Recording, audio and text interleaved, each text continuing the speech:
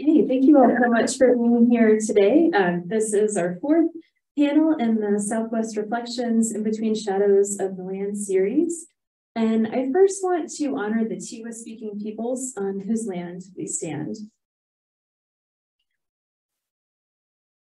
And my name is Michelle Lanteri. I'm the Curator of Collections and Exhibitions here at the Millicent Rogers Museum.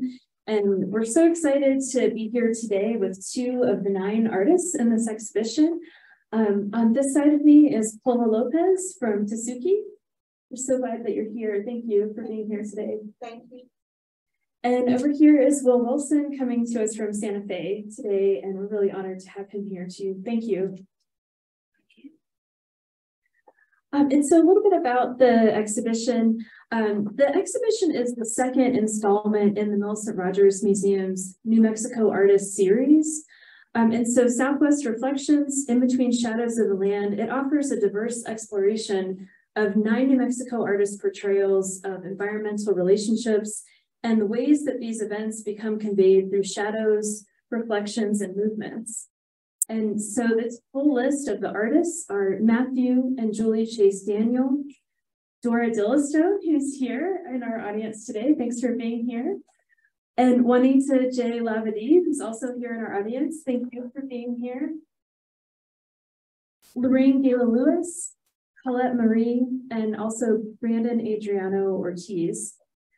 And I'd like to thank the following organizations for their generous support of the project: New Mexico Arts, Taos Community Foundation, and also Los Alamos National Laboratory Foundation. So it's my pleasure to introduce both of these artists to you today. We're really looking forward to this conversation. Will Wilson's art centers around the continuation and transformation of customary indigenous cultural practice. He is a Diné Navajo photographer and a trans-customary artist who spent his formative years living on the Navajo Nation. Wilson studied photography, sculpture, and art history at the University of New Mexico. And at Oberlin College, he studied studio art and art history. In 2007, Wilson won the Native American Fine Art Fellowship from the Idle Museum. In 2010, the Joan Mitchell Foundation Award for Sculpture. And in 2016, the Paulette Krasner Foundation Grant for Photography. In 2020, Wilson was the Duran Artist in Residence at the Yale University Art Gallery. He's held visiting, this is a tough one, I don't say it too much. Wilson has held visiting professorships at the Institute of American Indian Arts, Oberlin College, and the University of Arizona. In 2017, he received the New Mexico Governor's Award for Excellence in the Arts, and he's currently the program head of photography at Santa Fe Community College. Welcome, Will. Thank you. Pola Lopez is a Chicana artist, and she discovered the power of color while in the 3rd grade. Then she went from there, and during the Chicano movement while she was in high school, the Brown Berets took over and painted cultural murals at her school in the courtyard. She saw how the power of their work both educated and influenced people. Lopez's paintings are in many permanent collections. In New Mexico, these include the National Hispanic Cultural Center, the State Capitol Art Collection, El Museo Cultural, the Harwood Museum of Art, and also here at the Millicent Rogers Museum. In 2005, her work was presented in the White House as the official portrait artist of the New Mexico People's Holiday Tree. And in 2009, she was honored by Bowling Green State University as the keynote speaker at the 16th Annual Latino Issues Conference.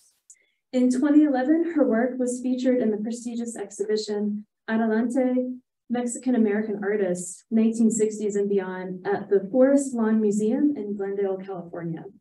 Lopez is currently based in Tasuki, and she continues to draw inspiration from her father's early encouragement of her work as an artist. Welcome, Pola. Thank you. So we've got some different slides that both artists have brought in for us to learn a lot more about their practice and their work. And so what I think I'll do is just kind of mention some of the discussion questions that the 3 of us talked about, and then each artist will go through their work and tell us more in detail. And then we'll kind of come back together and ask for questions from you all and look at some of Pola and Will's works side by side. So some of the questions that we talked about, for this program today, things like how long have you been making art? If we can learn more about your background as an artist, main influences, guiding forces, and then some of the concepts of reflection and regeneration and how that's been changing. And then also some of the concepts of reflecting land in terms of culture, environment, and exchange, and also relationships between light, shadow, and healing. So these are the kinds of things that we're going to be hearing about as each artist moves through their slides. And so, Pola, would you like to start and go through your work first?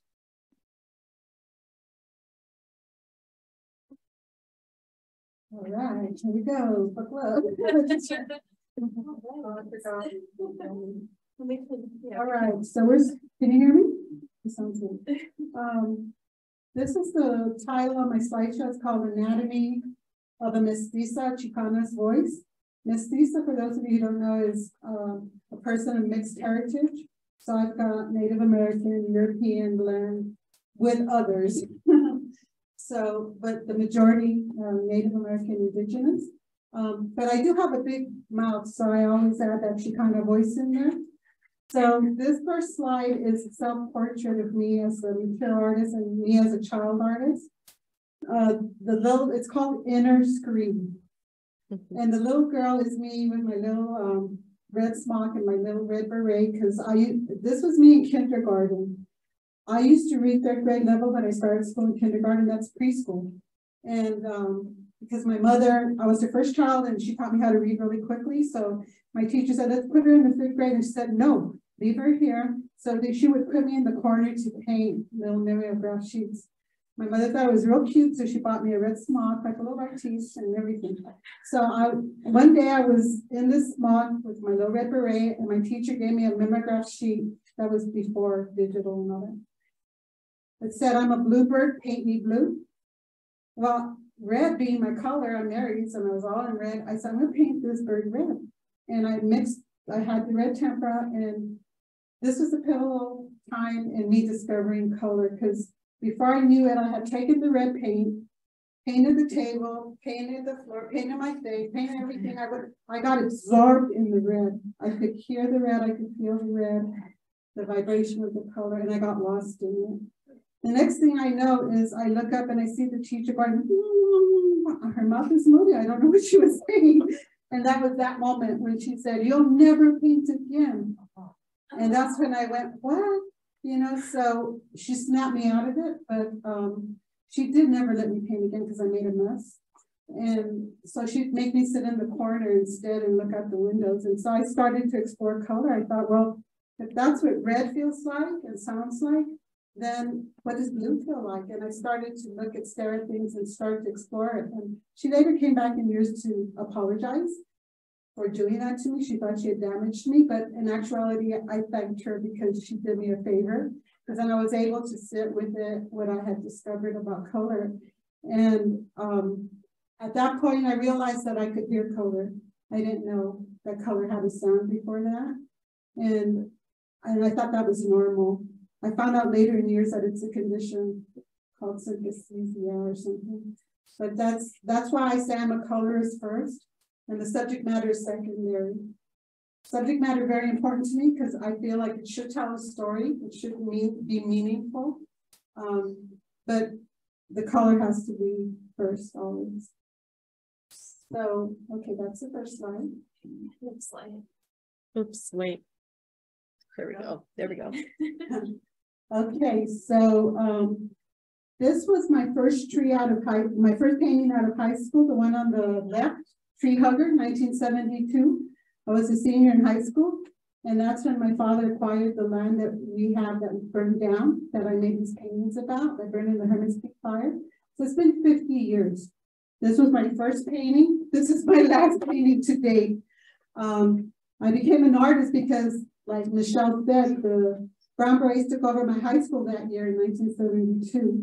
This was West Las Vegas in Old Town Las Vegas, New Mexico. And I didn't know, we were very kind of segregated.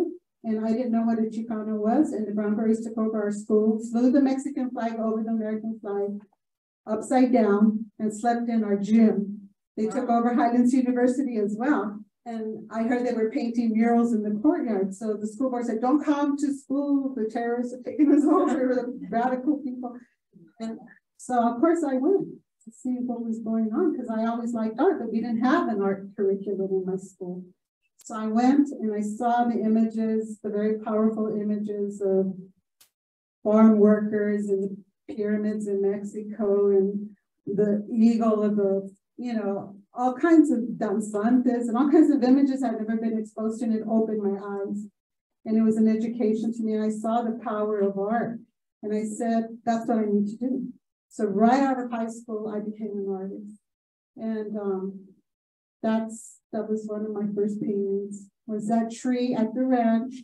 It was, when my father bought that tree, this tree used to tower over everything. We had the Forest Service come out and measure, it was 400 years old. And it just stood out, and it was a grandfather tree, and it was, you know, so I was very inspired by it, and the little woman hugging it, that's me. And so the second one is the Anima Sola, the lost soul who's in purgatory. And during the fire, that's how I felt. I felt like I was burning up with the land and the trees because I could feel it. I could hear the screams of the trees. So I'm holding that grandfather tree, and I'm detaching because I was forced to detach from the land and from the trees because I had always been a conservator. I had always protected the trees and the animals. I never let anybody cut the trees. You know, I would talk to all the trees basically like they were friends, you know. So that was me cradling it, saying goodbye, coming full circle with the land. The next slide, please. Okay, so right during, after high school, my father gave me an old building on the plaza in Las Vegas, West Las Vegas, now where Plaza Tower is. It's a historical place. And he said, if you fix it up, I'll let you become an artist. You can use it. I'll let you use it. You can go figure out how to be an artist. So because I didn't go to college, I'm self-taught, and I was doing my little artwork there in that little studio. We fixed up this building, and I started to sell art supplies in order to be able to buy them. So I started a little stock of art supplies to sell to the university so I could have materials. And then I would be painting in that room, at that place as well. So one day, these three artists from Santa Fe, Fred V. Hill, Wiliberto Miera, and Luis Tapia, were doing a Cinco de Mayo show at Highlands University, and they drove by the studio and they saw me, and they came in and they gave me a card, and they said, "You're a woman painter?" I said, "Yeah." I said, "Oh, you're not part of the cofradia." And I'm like, "What's the cofradia?" And it was an arts organization, and they actually had cards. So I became a card-carrying member of La Cofradia de Arte y Artesanos Hispánicos en Nuevo México de Rio Grande. So for like 10 years, we participated in art shows, and Juanita did as well.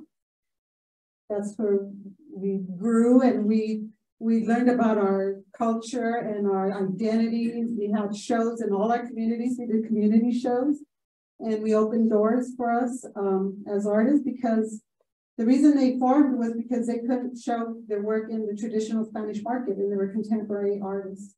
So we just did it for ourselves. And we eventually had a show at the Fine Arts Museum in Santa Fe. Gene Autry flew us to California to have a show in his museum. And so we just had a great time. And we had a show here, several shows here, to Vicente Martinez, who was then a director or a curator. I don't know what his exact title was, but so that was my period when I made this painting. You know, searching for my identity at that point. I'm a young woman artist, and with this group, discovering all kinds of things that I hadn't known about my background. Because up to that point, they told us we were puros españoles. It turns out I have 4% Spanish blood. I did my DNA test just to make sure. And so this is a tic-tac-toe painting at the museum, actually owns in the acquisition here and in the collection. And it's a tic-tac-toe game about identity. And each square, there's a label that I have been called. You know, there's the Mexican American, the Chicano, the Spanish American, the Latino, the Indo-Hispano Chicanillo, which I like Chicanillo. Then there's the Hispanic and all the minority other subtitles that they call us, and then the mestizo is in the center. So at that point, I had decided I would call myself a mestiza. Now it's kind of a term that people don't like so much. I don't know why, but that's part of the caste system that we grew up with. And the title of this is Who Wins This Game? Who wins this game of identity? And my son actually told me that the circles and the X's come to the same corner square. That's why he told me, who wins this game, Mom? And he gave me the title to the painting. And the answer is, where the census says, where it's approved Hispanic, it says, identify yourself. And that's where you win, when you identify yourself and you own who you are. Doesn't matter which one of these you choose, which label, you know, they're all labels, but I don't use the lines of the tic-tac-toe game to separate me from other cultures. I use them to bridge to other cultures. So like when I was, you know, I can relate to any of these. Any day I can be a Latina. Any day I can be Mexicana and cry with the mariachis, and I can be Native, Indigenous. You know, at ceremony, I can be all of these. And I think it's really fortunate to be able to have that as a background. So that was a cofradia painting. Next slide, please. The next painting is also a cofradia painting. Once I discovered, I went through all my identity crisis. I discovered I had everything in me. I realized that we're all one people. We're all one people. And so this is the Mother Earth. We're all one people. We're all indigenous to this planet. And we should realize that. And we should love each other and take care of each other and take care of the earth, especially, you know. So this is a very large painting. It's also, this is in the Capitol Art Collection at the Roundhouse. I think it sits in front of the state representative's doorway. So they get to see it every time they go there. I don't know if they've moved it, but it should be there. I'm going to go check. But as a reminder to them, you know. Okay. Next slide. This is another painting I did when I was involved with the cofradia. I was very radical, you know, developing my voice. And this is a feminist painting because I'm also sort of a feminist. It's called Huipil Vestido de Mujer. So it's a huipil, a garment that women wear. But in each one of the squares of the blouse or the huipil are different faces, máscaras, masks that we wear as people, right? So there's La Llorona, where sometimes we're crybabies. La Virgen, sometimes we act like we're virgins, you know, we're so pious and we're so good. And then La Reina, we're princesses, we're queens, you know, we rule. La Loca, that's me every day. La Loca. La Ángel, where we're innocent and sweet. We do nothing but good. Under her is La Puta, and do I have to explain that one? La Malcriada. La Malcriada means the bad girl, being raised badly. I've been called Malcriada. And in fact, I've been in several shows called Las Malcriadas. We break all the rules. And then at the bottom is La Bruja / Curandera. So you can't be one without the other. You have to know both sides of the medicine, right? And then the center is La Super Diosa, Superwoman, the goddess. So all of these make the goddess who we are. And at the bottom it says, I'm la mama, I'm the hija, I'm the prima, I'm the tia. I cook, I clean, I save money for your emergencies. You know, I love you and I'm always there. So that's the women's voice in this painting, you know, and everything. So that was the cofradia. Okay. I'm trying to go through these real quick because I know we see. Okay, so I used to paint a lot of corn. I guess the indigenous side of me is I love corn. I can paint it in my sleep. There's a corn painting back there on that wall, and I just love corn. Corn is sacred. The Mayans believe we're made of corn, mud, and the menstrual blood of First Mother. And indigenous cultures all believe corn is sacred. It nurtures us. It's our, you know, it feeds our soul. It's very sacred. So I've always painted corn. I've painted with my eyes closed. it just comes out. And this is a corn painting I did here during my New Mexico days. 9 Lopez, 9 years of corn. 9 is a significant number in numerology. And it had to be 9. Kept telling me there has to be 9. So there's 9. And then this one, City Corn, is a painting I made after I moved to California. And when I moved to California, I said, okay, I'm not painting no more corn. I'm in the city. I'm a city artist. And my studio was across from a park that they planted 33 acres of corn. And guess where the corn came from? The city. It was holy corn from New Mexico. And it was an art project called Not a Cornfield. And this big famous artist planted this corn one summer and fed it. It was so tall and nurtured it. And there were all kinds of events. And that's the corn that came out of that cornfield. So it followed me to LA. And that's downtown LA in the background. And it was not a cornfield. And really everybody did notice it was a cornfield in the middle of LA. It was weird. She was trying to connect people back to the earth, right? Next slide, please. So Tree of Hope, this is the tree that I painted when I represented New Mexico's official portrait artist of the tree that went to Washington, D.C. That's the government for you. They have an official portrait to paint the tree that goes up there to be on the White House lawn. And that year, New Mexico got selected. We hadn't been selected in a long time because the tree has to go all the way across to Washington, you know, so they picked, they had a competition and there were 12 artists and it was people's choice. And this was my Tree of Hope. It was luminarias around a tree with doves. And I won. So I got to go with the tree to Washington and represent New Mexico. Bush was the president then. And they were warning me, don't say anything to him. Just keep your mouth shut. So I was good, and it was a beautiful experience. And it was really nice. Next slide, please. Okay, so after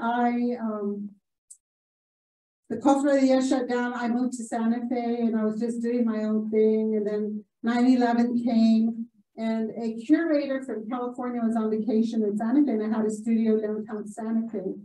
And I was trying to think of closing because after 9/11, everything went downtown Santa Fe.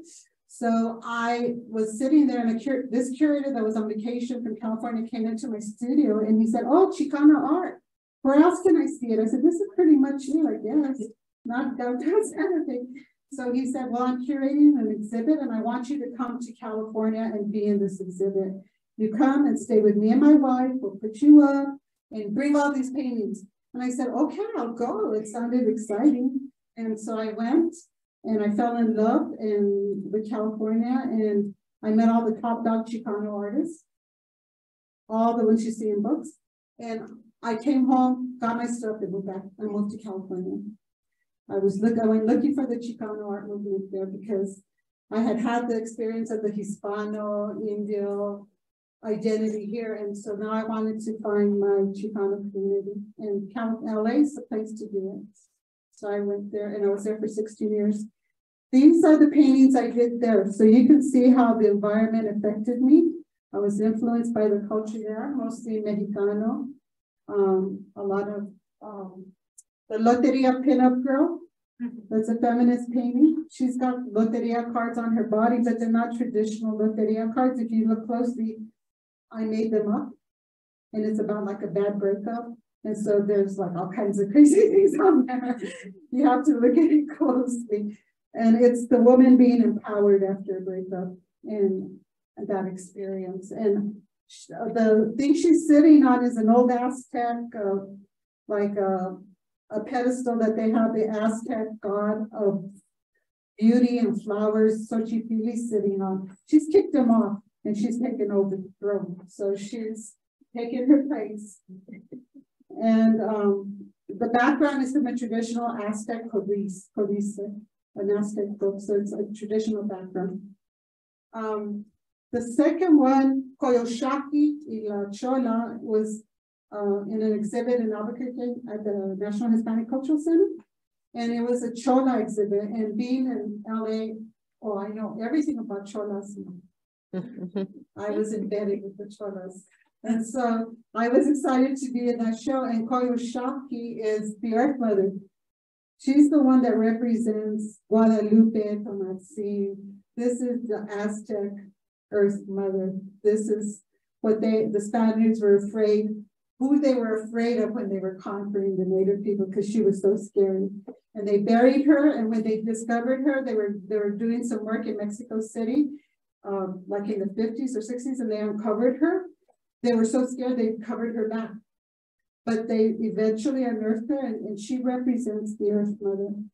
She's got 2 snakes for heads, claws, feet, clawed hands. And she has a serpent skirt, a skirt made of a serpent. She's very intense. But they replaced her with Virgen de Guadalupe. And that's how the natives were converted to Catholicism, and the genocide ended with it, because now they were conforming, right? So the Cholas are like her. They're fierce, and you don't want to mess with them. And they got the nails, and they're just intense. I love them. Yeah, they're beautiful. Okay. Next slide. These are other Mexicano, Chicano influenced paintings I did in California. El Gallo, my dream mariachi. El Gallo is when Nana thinks he's a gallo on the, he's the best rooster on the ground. The mariachis are like that, and they're so beautiful, the mariachis. That's my dream mariachi. And then La Quinceañera. That's a tradition how a rite of passage for young girls when they turn 15 in Mexican households. Not so much in New Mexico. So these were really things I didn't really experience in New Mexico, because we're more Spanish than we were Mexicano, right? So I got exposure to all that culture up there, and that's why these paintings reflect that. And the next slide, please.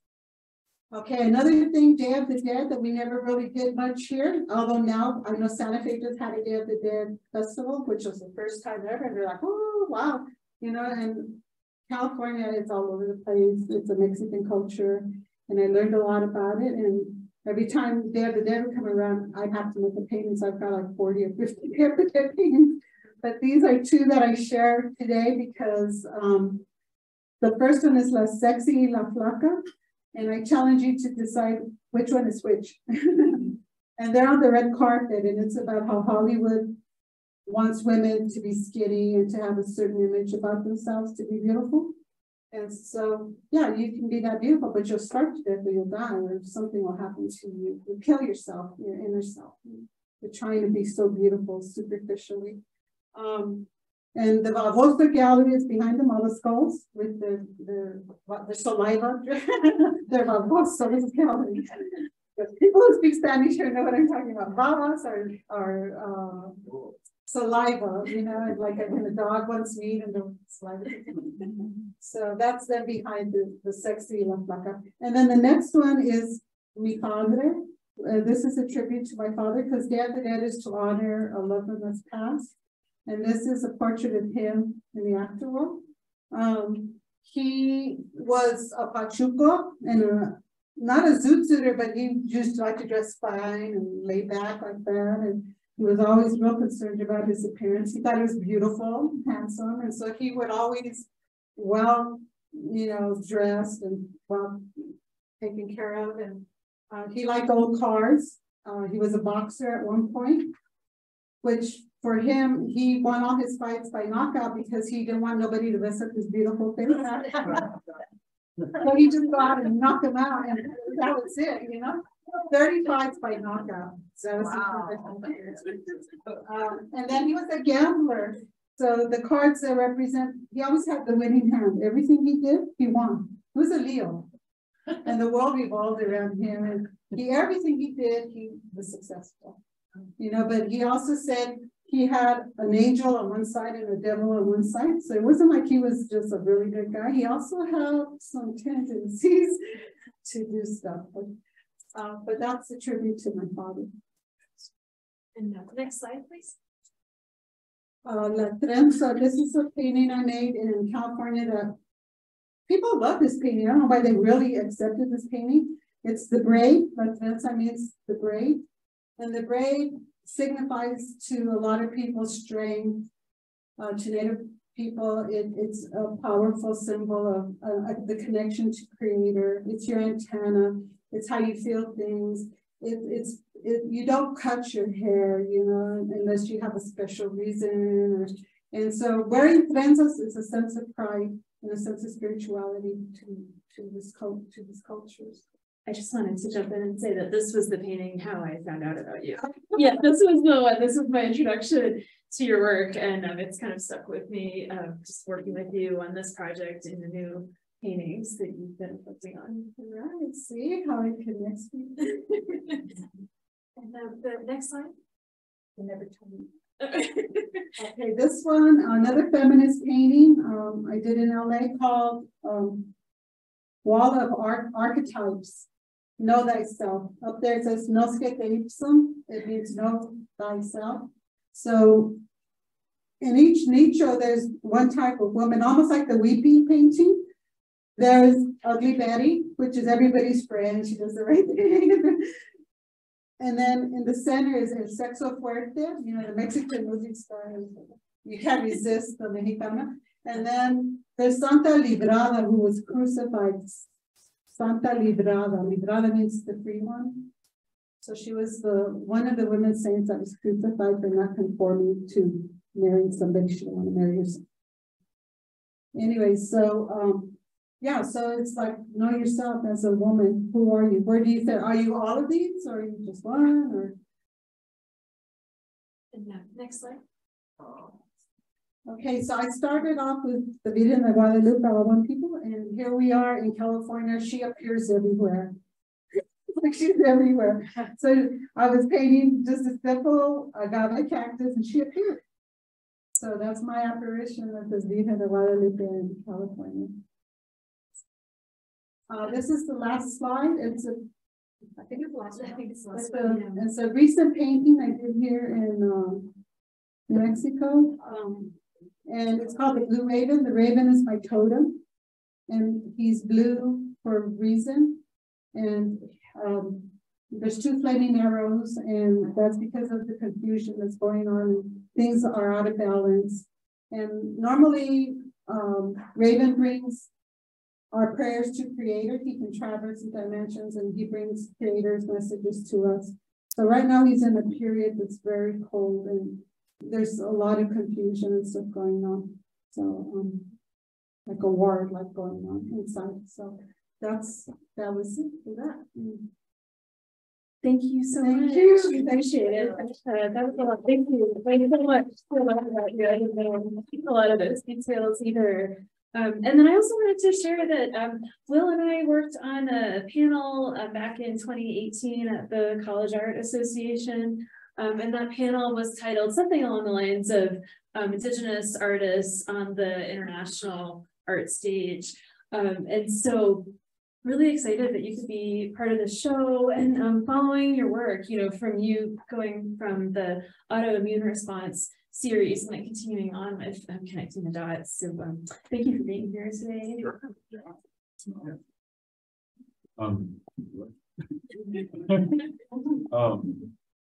Yes, I'll talk about the work. I'll try and be brief so we can have a discussion. I do like to start slideshows off lately with this image just because it I think speaks to how much change and transformation has occurred in such a short amount of time. This image actually, my mom told me to seek it out, and I found it. The little girl in the foreground is my mother.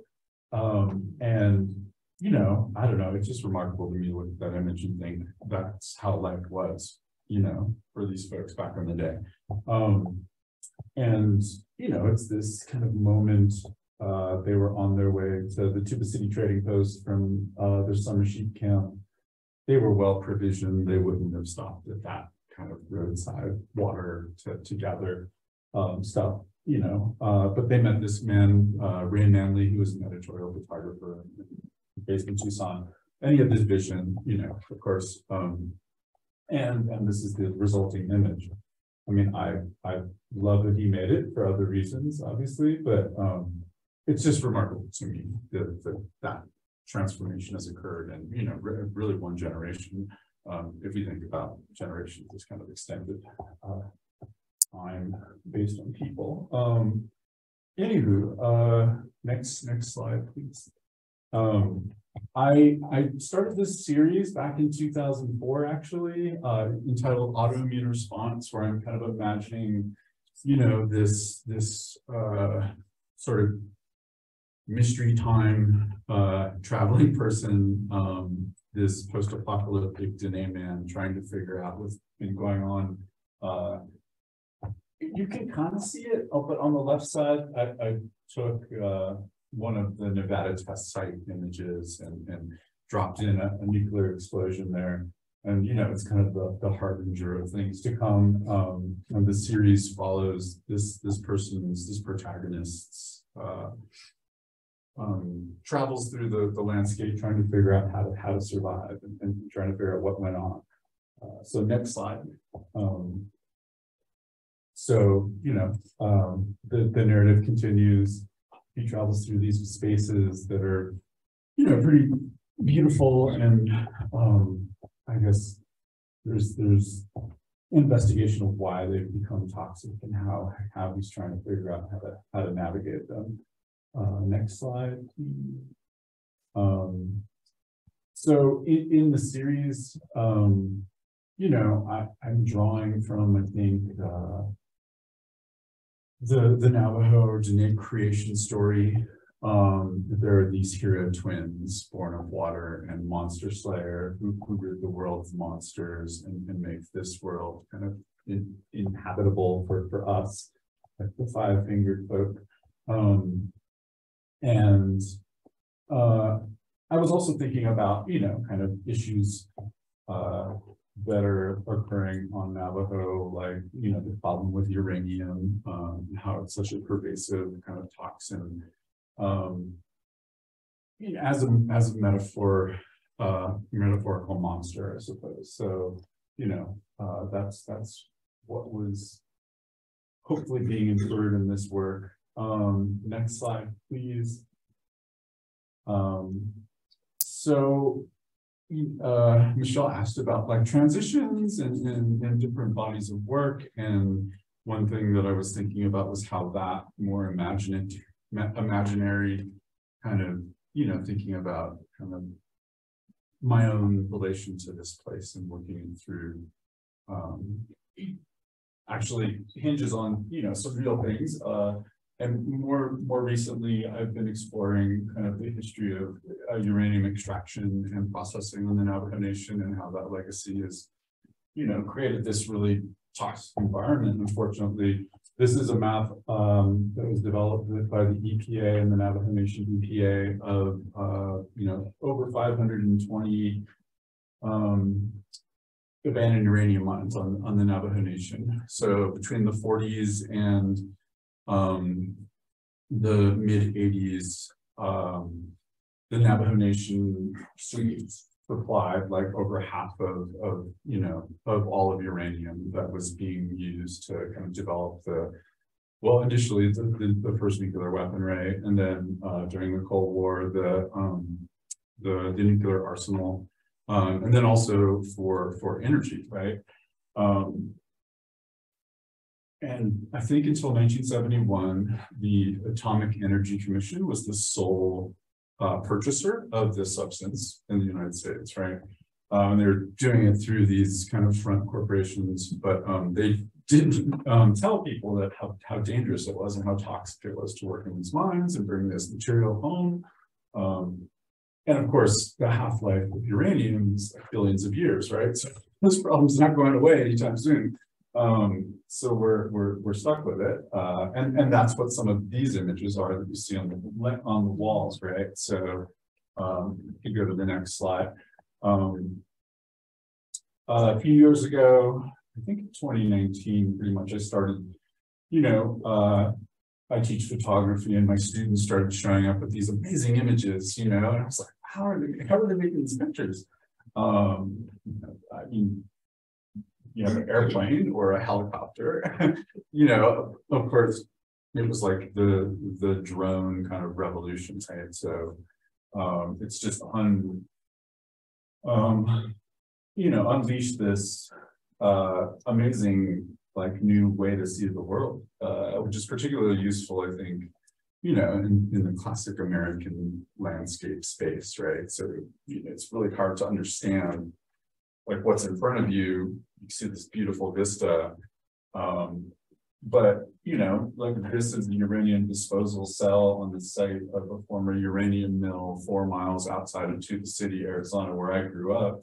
It's a super fun site now. But from the road, you can't really see it, you know, but if you send a drone up, you know, a camera on a robot, basically, you know, 400, 500 feet, you can image it and start to kind of understand it in a different way, right? So I'm totally fascinated with this and kind of started to document all of these different sites on the Navajo Nation. Next slide, please.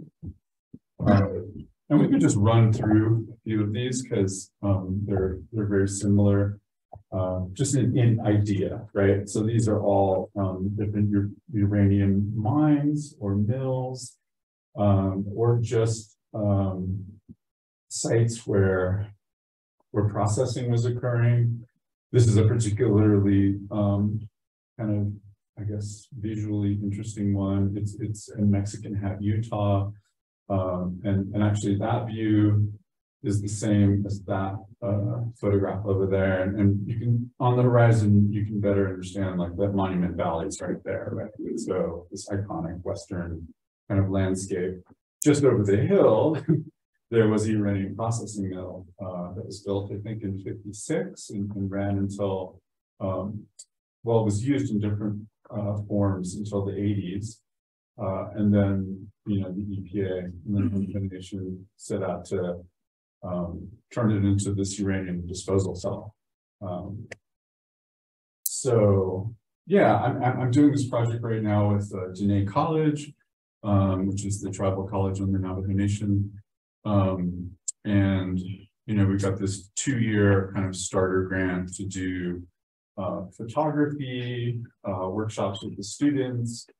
There's a speaker series, and we're titling that series Reframing Indigenous Remediation. And the notion is to bring different voices to the table to think about this issue in different ways, right?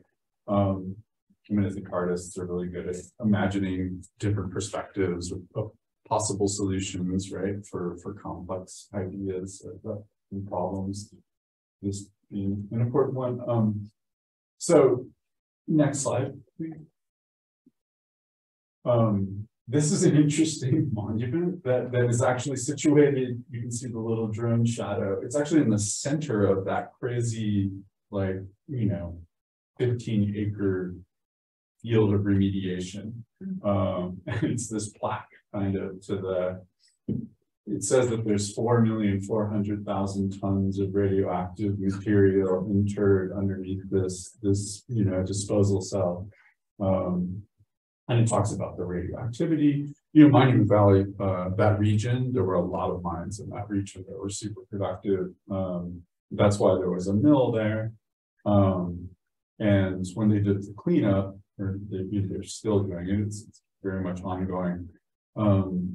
They brought all of the material from the region's mines to this site where the mill was, and they buried everything there. Next slide. So this is at Shiprock. There was a mill at Shiprock. There's the kind of iconic, you know, I don't know. I think as a photographer, as someone who teaches, you know, landscape photography, I'm hoping to, you know, maybe have different perspectives on what that might mean, you know, and what those stories tell. You know, water is incredibly important. Of course, we're all very much aware of that here. And these sites happen to be, you know, in really bad places in terms of, you know, the potential for contamination, right? They're trying to figure out what to do with this, but they're just, you know, they're like, this is such an incredibly, you know, big problem that it's hard to think about how much resource it will take to fix this. Yeah, that's the project right now. And Will, can I ask, what is that forefront? Is that a river? yeah, that's the San Juan River. Yeah. And that's Shiprock. I mean, if you've ever been to the Navajo Nation Fair at Shiprock, it's like those empty areas right behind it. But that's the town of Shiprock. I have a question too. Sure. So these areas that have been remediated that with these different layers of kinds of gravel, how does that work in terms of weight and shifting? I'm just curious if you had insights on that.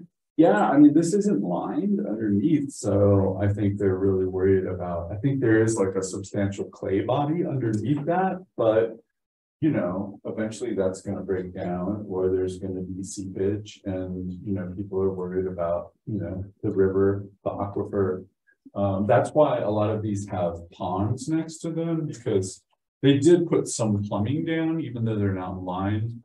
And the idea is that some of that water and, you know, the contaminant gets pumped out, evaporated, and then collected from these evaporation ponds. But then it's like, what do you do with that?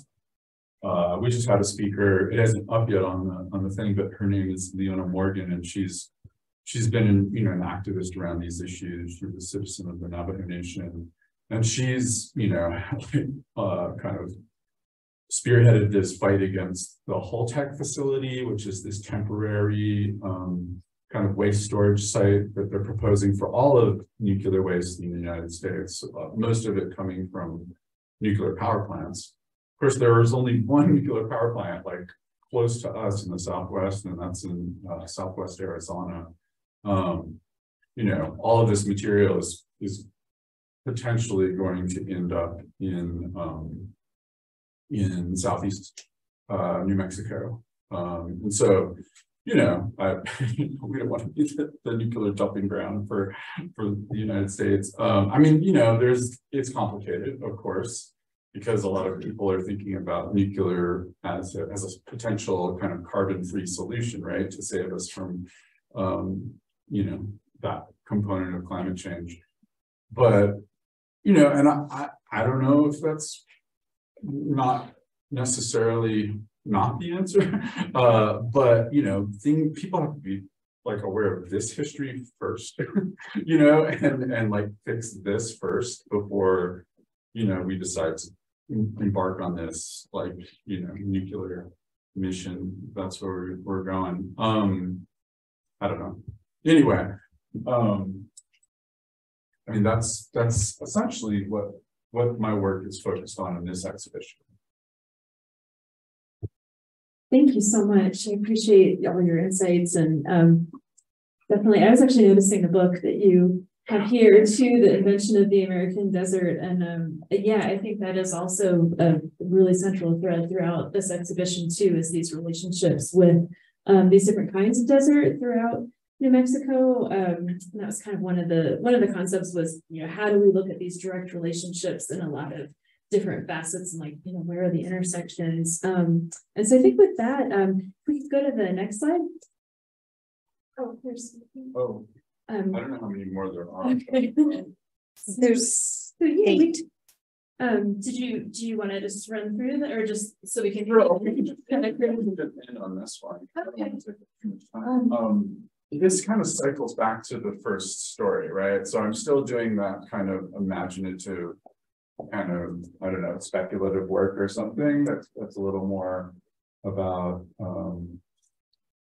you know, an imaginary as a way to kind of process this stuff, I suppose. And yeah, maybe we could just scoot ahead. There's a slide that has Pola and Will's work together. Maybe it's 7 slides up. Oh, wait, there it was is. down. This one? Yeah, so I wanted to kind of open it up to a discussion and just ask about reflection and regeneration. I had paired these two images together, you know, just thinking about the transition of these sites, just thinking about how much change has happened at these different locations. Paula, do you want to speak to regeneration and reflection in the River of Ash painting? I don't know about regeneration. The reflection is, there was once a forest there, and this is what's reflected back now. It's nothing but ash. We had such a severe burn that 99% of our trees are gone. And there was ash literally everywhere, everywhere. Nothing was spared, nothing was left. The rocks were burned, everything. Rocks were crumbling. I've never seen rocks crumble from heat. And the trees were burned through the roots. The trees that were once there were now gone. There were just holes in the ground full of ash where the tree once was. And I saw this arroyo. It wasn't a river of ash, it was an arroyo full of ash. And it reminded me, they were like rivers of ash everywhere, just accumulated. Since then, it now has changed because of the flooding and the rains that came, because now they all washed down into the bottom of our property where the river is. And now that's all full of silt and ash. But I don't know about regeneration. That's going to take hundreds of years. That's a big problem right now. The way I'm looking at it is more of evolution, and how can we evolve out of this into a better place and deal with what has transpired. And it was deliberate, which is the sad part. This wasn't an accident. It wasn't prescribed accident. That's a narrative, but they've now found out it was a deliberate act. So, and we won't go into that because I'm sure that we can get real controversial here, you and I, but we're not. And then Will, I know that part of the work that you're doing with connecting the dots also focuses on the healing aspect of it through Indigenous ways. I was wondering if you could speak to that. Yeah, I mean, I don't know if there's a really succinct answer to that. I think that, you know, there are healing ways and practices that are ongoing. I think it's, you know, at this point, it's just like trying to get different viewpoints and to privilege those viewpoints in a way that, you know, inspires action, I guess, and activity around this. But, you know, one thing that we were definitely talking about is like, how can you think about remediation to include like, you know, customary like understandings of the land, right? And have medicine people go out there and, you know, pray on the land or do whatever, you know, they think appropriate, you know, with their understanding of, you know, kind of the world is, you know, a living being and that we're absolutely dependent on. And, you know, maybe it's about asking for forgiveness or something, I don't know, you know, but making that part of policy too, I think. I mean, I think some people, and I think the EPA even to some extent has kind of decided that some of the resources that are going towards this remediation need to go in those directions. I mean, I'm certainly not the expert on that. I'm just, you know, trying to kind of create space for a discussion about that. And hopefully somebody else will come in and be like, all right, yeah, this absolutely, you know, this ceremony has to be done now here, you know, if we're going to be able to move forward in a way that like respects the people who live here and who are dealing with this issue. But can we go to the next slide? And then we'll open the floor to questions here in just a couple minutes. And so you both talked about these different works and kind of just bringing it back to the concept of the exhibition. I was wondering if you both could talk about how light and shadow factor in terms of the different levels of that in your work. Okay, well, would you like to start? Light and shadow. I mean, as a photography person, you know, light and shadow is pivotal in what I do. I mean, it goes back to what I was saying about the drone kind of unlocking this capacity to, you know, see in a different way.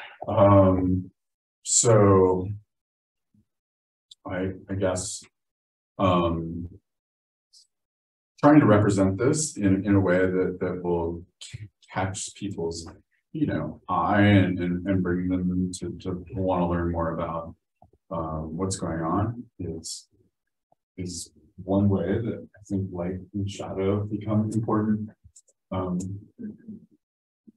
You know, that's how we bear witness, right?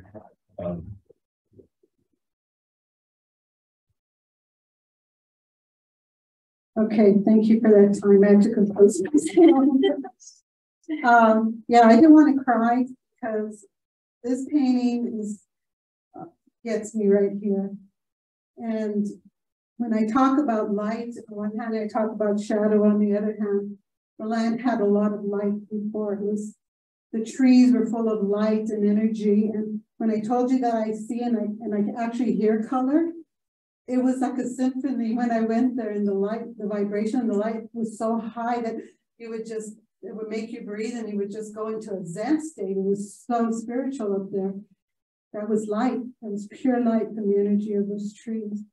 Now I go there and it's shadow because it's all gone. And I don't, the vibration is low. The frequency is low.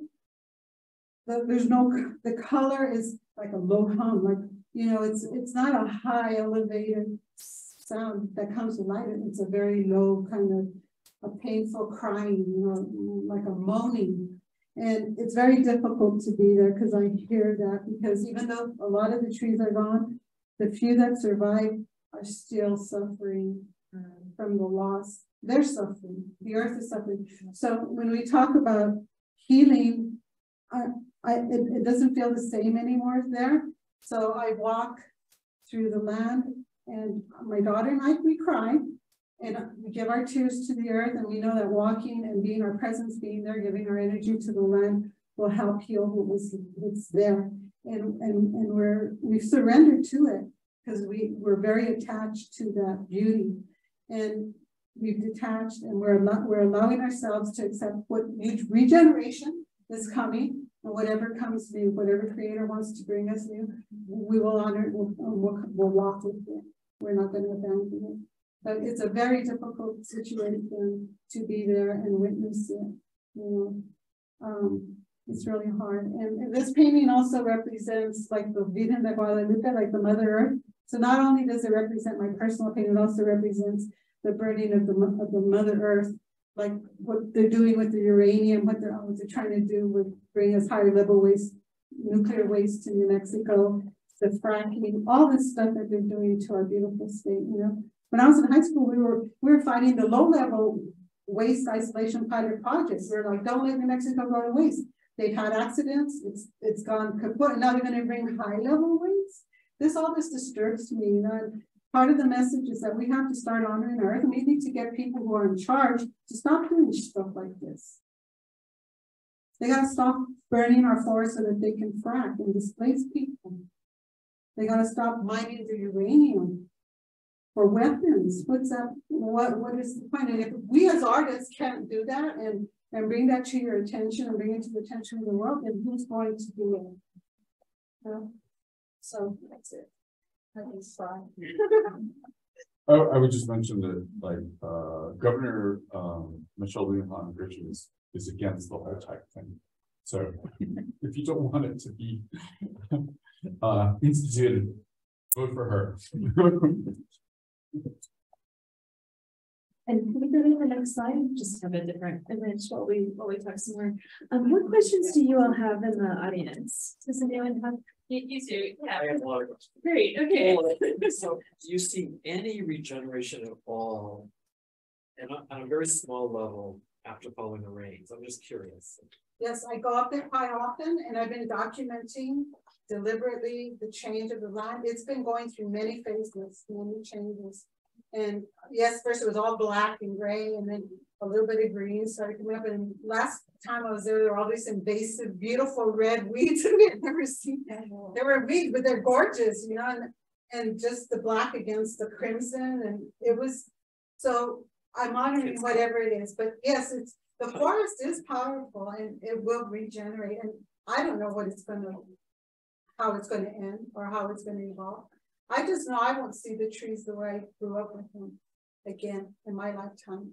And to reseed that much acreage, we had like 157 acres. It's impossible because there weren't seeds left. There were no pine cones left. So we have to get the seedlings from somewhere else. And nobody's got that. They burn 1 million acres in New Mexico. There aren't enough seedlings. So it's going to change the landscape, but we've accepted it. We have no choice. That's what surrender is. You know, you accept it. Yes, go ahead. Quite a few years ago, I went to a yard sale here in Taos. I've been noticing, you know, all kinds of stuff going on here in New Mexico. And this woman was at this yard sale in a wheelchair, and she had scars all over her leg that's related to the uranium situation. And I asked her what happened, you know, and she said she was best friends with, she was a good friend of the woman who ran the Navajo weaving project out there and the Navajo reservation.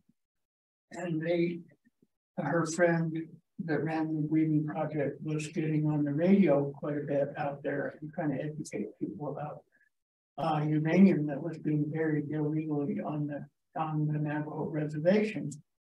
And they were traveling on that long highway from Cuba, goes across the reservation at high speed in their car because you know there's no traffic. And her friend who ran the Navajo weaving project screamed and said, "I can't steer the car." And the car just veered right off the road, started flipping, and they both ended up in the fence. Her legs were totally shredded, and her friend that ran the Navajo weaving project was killed. And so this woman that I met that told me the story told me that she went to try to find the car at the junkyard, and they got rid of the car, so she could never get the car to examine to see if there was a motor that turned the wheel off the road. And she was convinced that they were, you know, that they were targeted.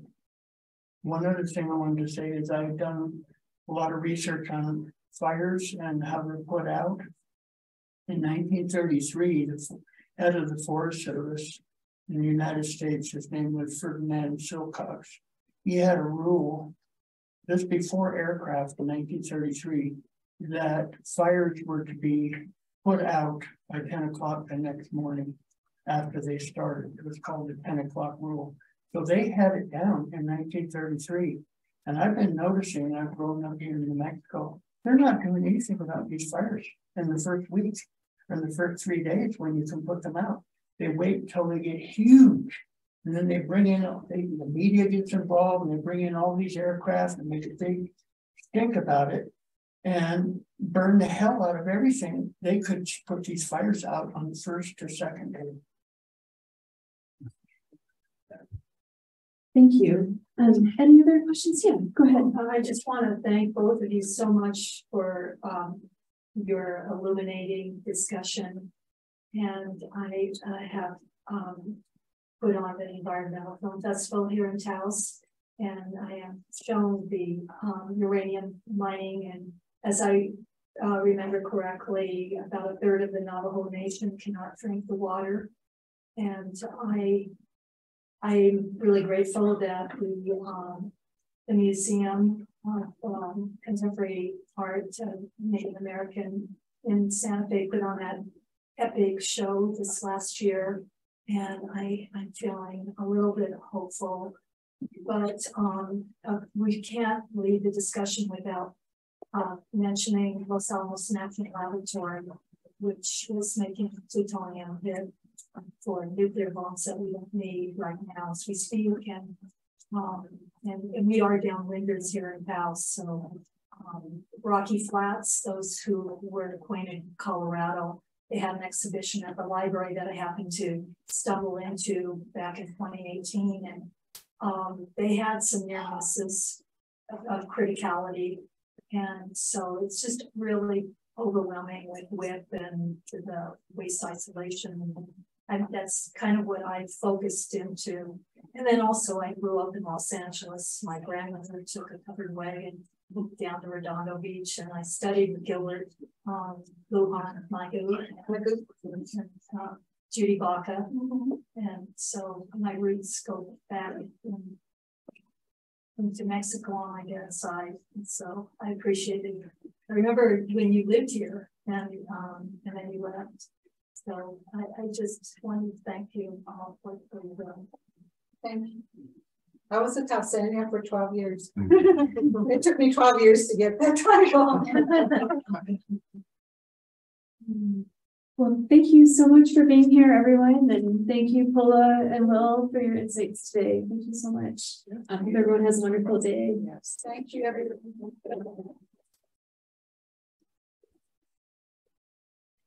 Sure, you guys, before we go our separate ways.